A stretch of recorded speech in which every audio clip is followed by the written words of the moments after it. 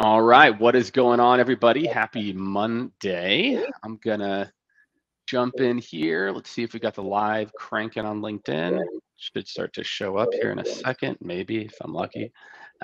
Sometimes it takes a little bit longer to push live, but yeah, everyone, looking forward to today's conversation. As you can see, we have a special guest today. You know, we don't always do guests, Brian. Just so you know, like a lot of times it's just little old me. You know, talking about these different sales related topics. So it's we're live on LinkedIn now. What's up, everybody? Thank you for joining. Make sure drop in where you're joining us from as we start to get settled in here. We've got more and more people pouring in. I think it's they saw you. They're like, oh wow, there's there's going to be some different stuff here. So for those of you that don't know Brian, I've known Brian for a long time.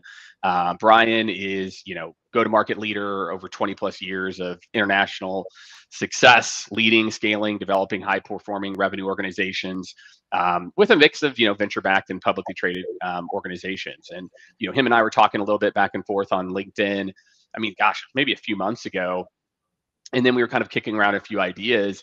And I think like one of the things that a lot of organizations, this idea of moving up market, I'm obviously talking about, in my content a lot about what do we need to do to meet buyers where they're at today, right? How do we need to adapt our B2B sales processes to make sure that we're doing a better job of, meeting people where they're at, et cetera. And I think there's a lot of companies that they might start out, especially like in venture land, right? It's like we just sell to each other. We're a bunch of little companies selling to each other. Then we're like, but we have product market fit.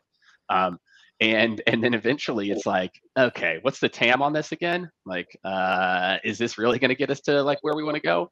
And then they start to realize like, hey, look, we've got to start to build a real like true go-to-market motion. And sometimes that means we're moving up market, right, as well too. And that's what we're going to talk about is, and I think like, look, whether you're a seller and you're like, look, I want to continue to get better and better and better at closing, more complex deals and working with buyer groups, that are maybe more disjointed, or whether you're a leader or in, revenue operations and you're trying to figure out, this exact thing or learn new tips and tricks about how to move up market. I think today is going to be a really productive conversation. So Brian, thank you for joining, man. Really excited to have you and looking forward to diving in here. Yeah, my pleasure. Thank you for having me on the show. Yeah, of course, man. All right, that's good. Let's see. Feel free, everyone, drop questions and where you are joining in the chat. We've had some really good chat where people DM me afterwards. They're like, yeah, I just introduced myself in the chat and then all of a sudden like this guy like DM me and, for like a potential business opportunity. So yeah. We've had some good things happen in the chat. So get active. It's Monday morning. You've got 26 minutes. Make the most of it. Be selfish. And so let's talk about this move up market. And like I said, if you're a seller, you can ask questions that are more selfish around, closing bigger deals or what this means. If you're a leader, I think, there's always tips and tricks that people are doing.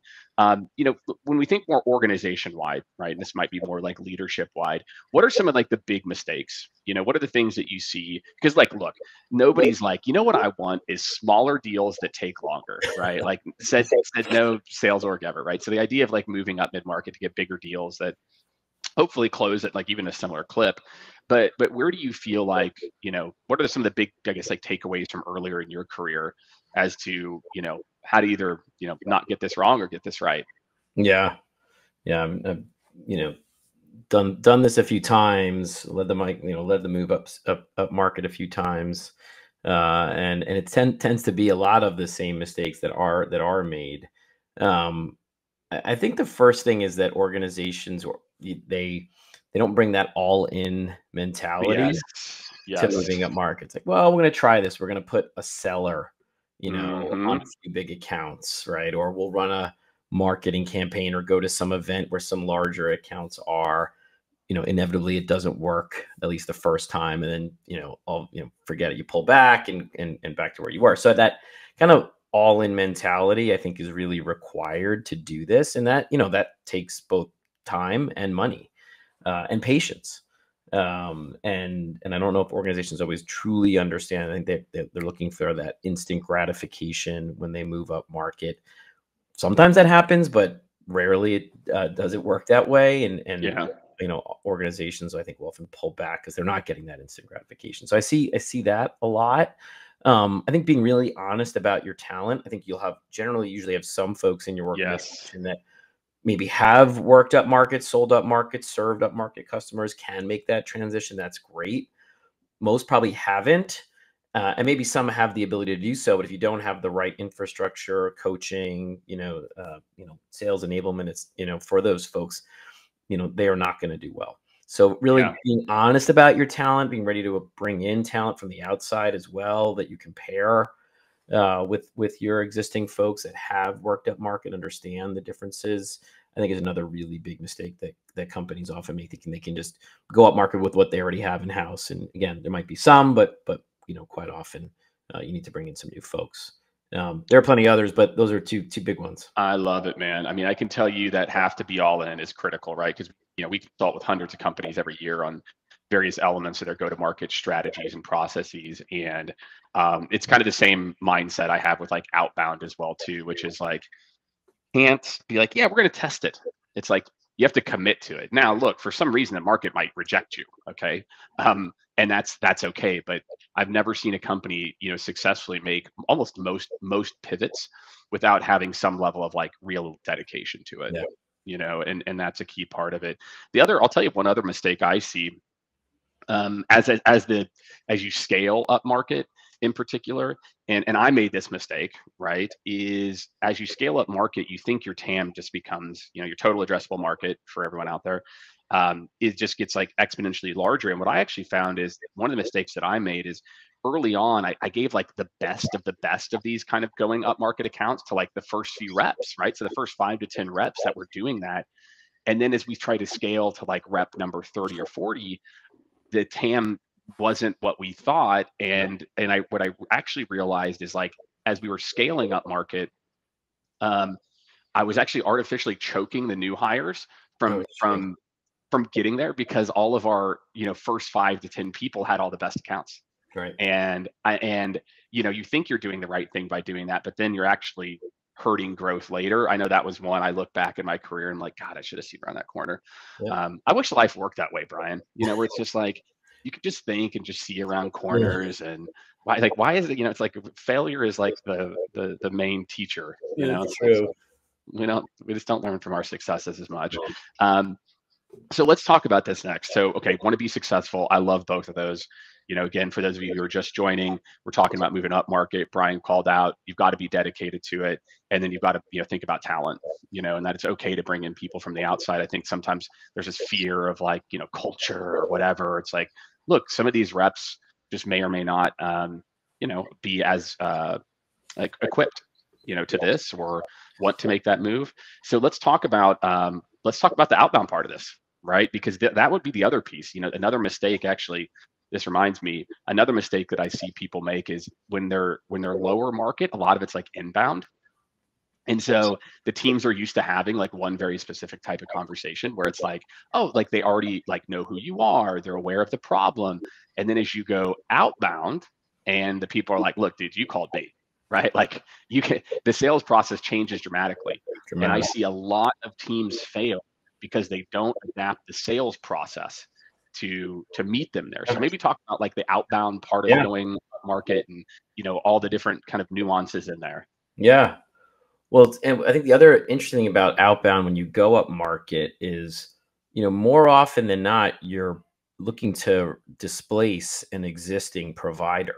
Right. When you're selling to early stage companies or startups or SMB, they might be purchasing your category of solution for the first time. So, obviously finding budget's important, but you have this added complexity, usually when you go up market, if we're already using X, Y, or Z to deliver the solution.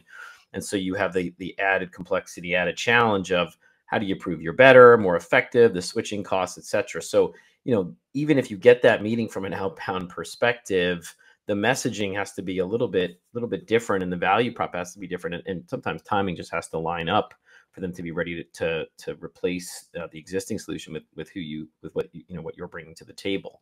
I found that this whole strategy of near bounding and leveraging folks in your network or your executive suite is becoming increasingly important to get that upmarket meeting. Like, sure, personalized outbound is required when you go upmarket. I think, that's been said many, many times over, still holds true.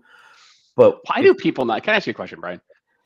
Why do people not do it? Like, it is the most infuriating. It's almost literally the definition of insanity. well, Where it's like, look at the results; they're abysmal. yeah, Then you look at the results of when we just dial back volume a little bit, and we train the people, and we give them the piece.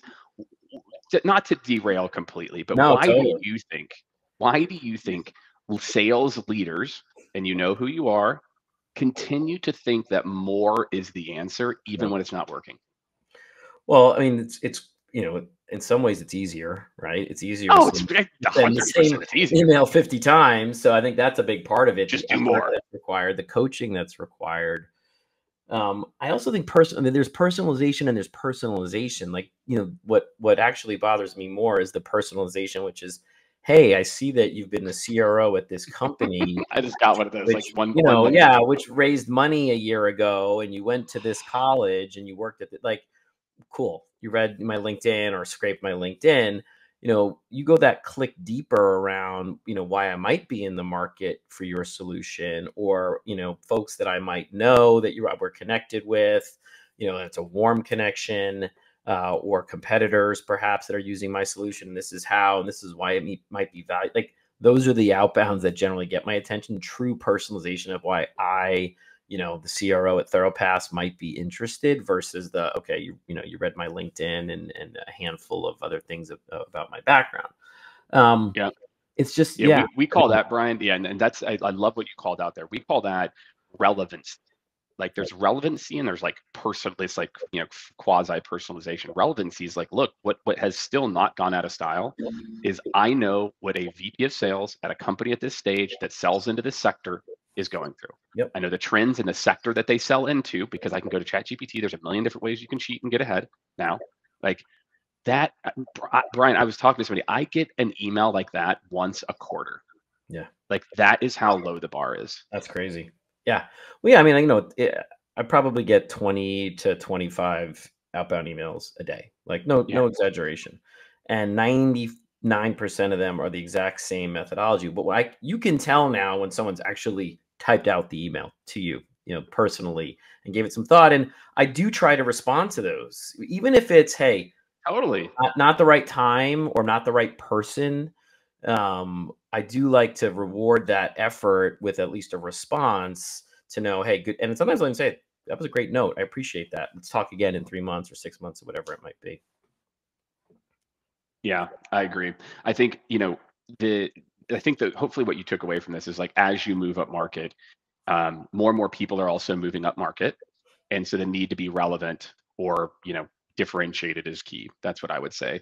And what would you say, like, are there any other kind of components of effective outbound as you're doing this, as you're kind of moving up, other things? Obviously we're talking about, I think it's, probably it's like understanding more of the trends that might be different when it's a small company versus big company. I think that there's the complexities that you have to think about around. It's probably, sorry to Yeah. cut you off. No, go ahead. Yeah, I mean, I think it's probably a different competitor set that you're Yeah, there going you up go. against, right? So your competitors down market, probably different up market. So who you're referring, who you're name dropping, your battle cards for your outbound, or when you do get into a sales, motion there, have to change. I mean, certainly, if you have a high functioning, marketing organization, right, pairing your outbound with some type of, account-based marketing campaign, or pairing it with some type of event, that you might have a presence at, even if it's not an exhibitor, you're there, right? There's just that multi-touch kind of strategy that's really needed to get that outbound prospect, on the hook. It's not just the world's best email. Sometimes that works, but quite often there are other things that are going through it. You're surrounding that prospect with all different pieces of information from your company. Then, finally you get them on the phone, or you get that great email. And they're like, oh wait, I've heard of you guys. I've seen you somewhere. So definitely a multi-touch campaign paired with your marketing team, is, I think, really, really important. Yeah, I think that that's a good thing to call out. Again, it's multiple, again, like calls. We're seeing calls work, and again, the thing that I tell a lot of teams are like, well, we don't get as many people. And I'm like, look, in today's day and age, a call, like if you leave a voicemail, that's the same as like sending somebody a text message, right? Because like nobody, most people don't listen to their voicemails, or lots of people don't, If you as a leave, part of this. and by the way, if you leave a voicemail, please say the company that you're calling from and why. This strategy of, hey, Brian, this is so-and-so, just calling to see how you're doing. And, Oh, God. give me a call. I've getting these, they don't even say where they're calling. They just say, call me back. I'm like, I don't know what is going on here, but be relevant in your voicemail as well. A compelling voicemail followed by a compelling email, that generally gets a reply. I know, right? And even if it is, it's like, hey, I sent you the email, or, like, hey, this is what I talked about in it. And I think that a lot of people, it's really easy to say calls don't work when you don't do it. Okay, so now let's move into the sales process. Okay, so we've talked about outbound. Look, we just have to step up our game a little bit more. We've got to know who this new competitor set is. We've got to make sure we're being relevant. What are some of the things that you see, the changes that you need to make in a sales organization to handle some more of this complexity that comes from selling in the mid-market and up? Well, first, you're probably selling now to a bunch of buyers or influencers, decision makers, etc. Right? Down market might be your one buyer. Maybe there's a budget holder, but now it's generally a team of folks evaluating your solution, and they're gonna have differing things that they are solving for, differing challenges, different questions. And you have to, understand that going in, and obviously vary your value prop to, whether it's the budget holder or the day-to-day user, whoever it might be. And then who's also going to influence that sale, right? Whether it's the CFO or procurement or HR, depending on what you're selling. So just understanding all the players, doing that organizational mapping that is required of, hey, here are the 5 or 6 people we need to get on board with this solution, and here's our plan for each, right? It actually takes like a planning out of how we're going to win this deal. It's not just schedule a bunch of meetings, show up, do a demo, and cross your fingers, right? That proper planning and prep with your manager or with your sales engineer, whoever it might be, super important.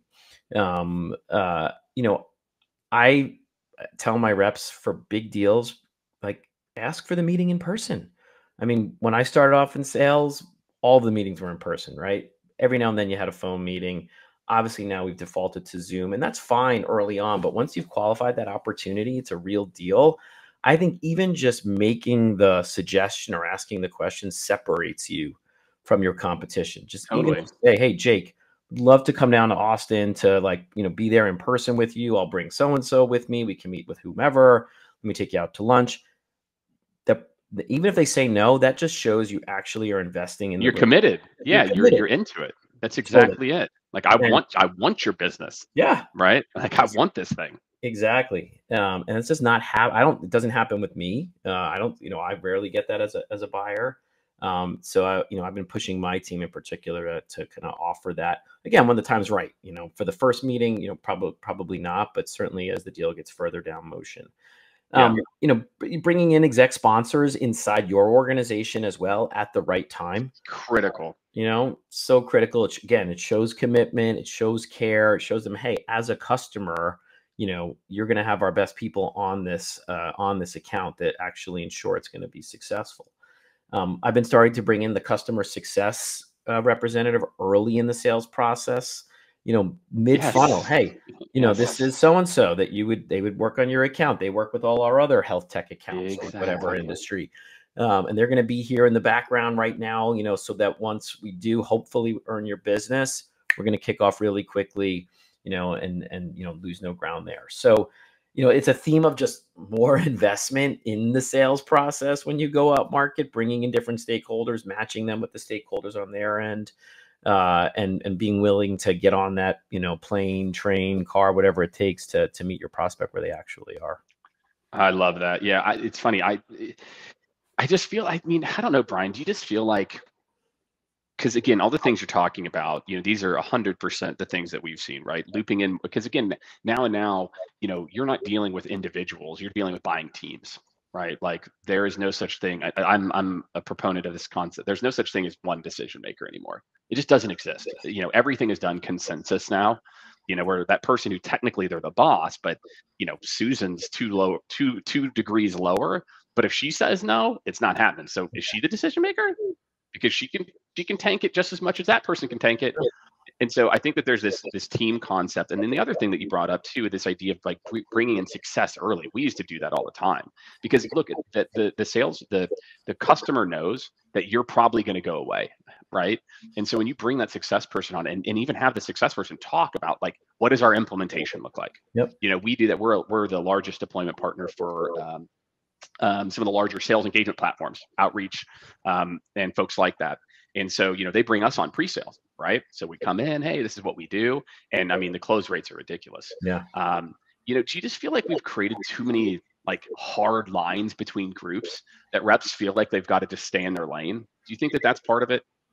Sometimes it's an organizational failure, right? Because if CS sits in a separate organization than sales, right, not under the same functional leader, those things just become harder.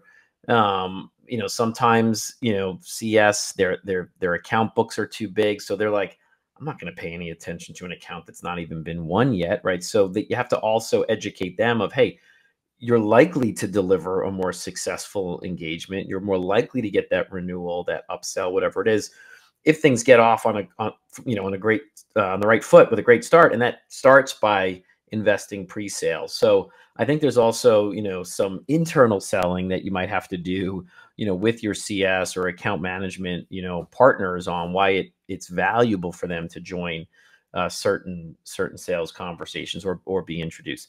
You're not going to do it for all, of course. It's got to be the right, value account, and that's a big part of it. But helping them understand the value to them, I think, goes a long way.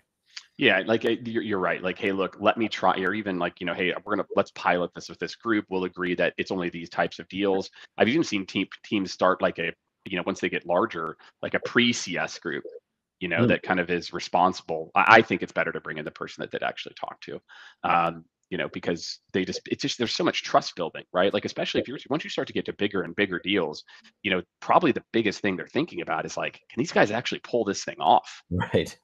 That's what's going through your prospect's brain. And so that's why having CS involved is so key, because it's not just you sitting there selling the dream.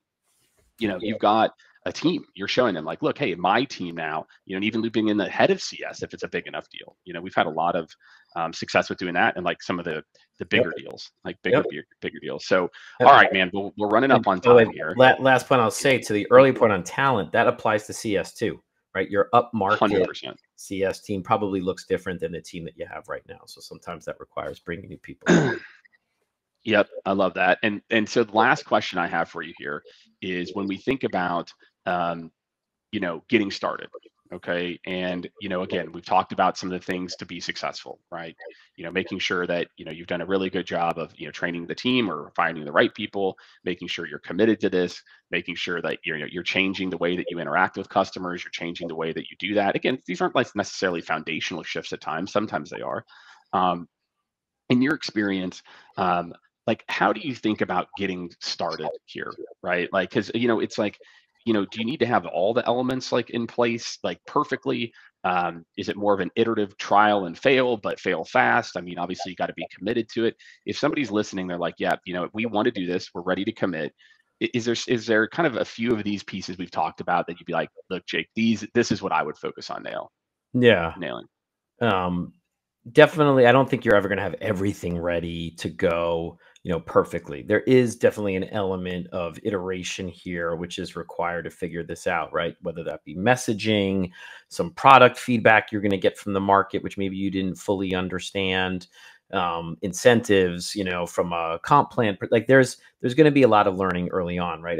Back at Axiom, we used to have this phrase, go slow to go fast, but then don't forget to go fast. And that really applies here, right? Like early on, you're like, okay, be patient, learn as you're going, and then, make those changes really quickly so that you can really attack the market. So I don't think you have to wait to feel like, okay, the product is fully baked for all the upmarket needs. We have we have every seller we need, every, customer success person we need, we're at every event. No, I think you need to have seen enough from the market, right? Maybe at the top end of your SMB customer to say, okay, like, that was a complex deal. That was a long sales cycle. That was we won a deal from a customer. That was a sophisticated buyer. You want enough signs to know, okay, we believe we can be successful in this market. There, I think, a few like foundational things you'll then need, right? You'll need a couple of sellers. Like, I definitely recommend going with at least two, to go. If it's one and they don't work, you don't know if it's them or if it's the market. With two, then maybe you have a benchmark to know didn't have the right talent or the market's not there for us yet. But definitely start with at least a couple sellers to do this. And then, specialize, someone in marketing, ideally in CS, sales engineering, if you have that can form this little tiger team to like kick off your upmarket strategy, run with that for, I don't know, 3 to 6 months, learn along the way, and then boom, then you can go big from there. But again, you need that patience. You need to know this is not going to be instant gratification. This is probably a 1 to quite often 2-year transformation that your business will go to until like you're firing on all cylinders. Yeah, I think that's a great call out. I think sometimes in like startup land, right, especially, there's this like, now, right? Like what's happening now, and just understanding like, look, it's going to be iterative. You're going to look for like leading indicators, as well too. That's one of the things that we always try to focus on is like, hey, what are the things we know in the first 3 to 6 months that like we're on the right path, and then like how can we iterate and go from there. So from my vantage point, I think, hopefully anybody out there, again, and if you're a sales rep, just think, look, it's the same thing, right? It's like all the things that we're talking about are skill sets that you're going to have to go and continue to grow on and get better at if you want to move upstream. Because again, I think for a lot of this is like there's a lot of similarities you're going to take, but this appreciation for some of the complexities, the ability of like, hey, I'm going to have to just get a little bit more dialed in. It's not, and you can tell me, correct me if I'm wrong, Brian. I don't feel like for a lot of organizations, you have to appreciate the nuances, but making the leap from SMB to enterprise, then I would be like, that's going to be monumental. But Yeah. I always think of these deals, it's like an accordion. It's like, it's the same steps. There's like a discovery, an initial evaluation, a formal evaluation, a negotiate. Like there are these things, they just get stretched out. Yep. There's like 2 more meetings that happen here, or 1 more meeting that needs to be happening here. And I would just say for anybody, too, it's like, just understand sometimes in these mid-market deals, more meetings can actually move things faster. Whereas maybe an SMB, you're used to just having a 1 or 2 call and you're like, send them a proposal. Whereas like, hey, you might just need to get on the phone with some of these people separately because they're not going to collaborate very well internally. And I think we've seen a lot of success with kind of that mindset too. So Brian, any final thoughts before we wrap up, man? This has been awesome. I think there's been just like a lot of hopefully really tactical takeaways that if someone's, CEO, head of sales, or even a rep, where it's like, yeah, I could go do something here, moving up market's hard. If it were easy, everyone would do it and would be there. So just know that going in. That doesn't mean it's not going to work, but that patience is so key. And I'm always happy to connect offline and talk with anyone who has questions about how to do it effectively. We'll definitely do. Definitely do. Connect with Brian. Go follow his content as well too. So thank you, man. I really appreciate it. Thank you, everyone, for tuning in. Another great episode. We will see you on Wednesday with me and KD talking more about our bi-weekly AI Unleashed series. So Wednesday at noon, so noon Central. So in half of an hour later than today. So make sure to join us for that. Brian, really appreciate you, man. Thanks for joining. Yeah, my pleasure. Thanks for having me. All right. Thanks, everyone.